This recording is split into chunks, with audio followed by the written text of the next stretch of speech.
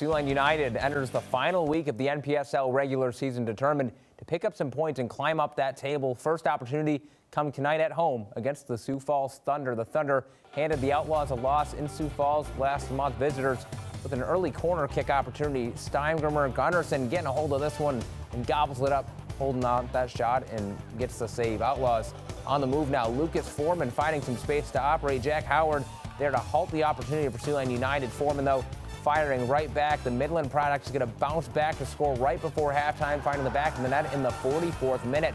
Siouxland United storms past the Thunder 3-1. They'll play Duluth in its regular season finale this weekend.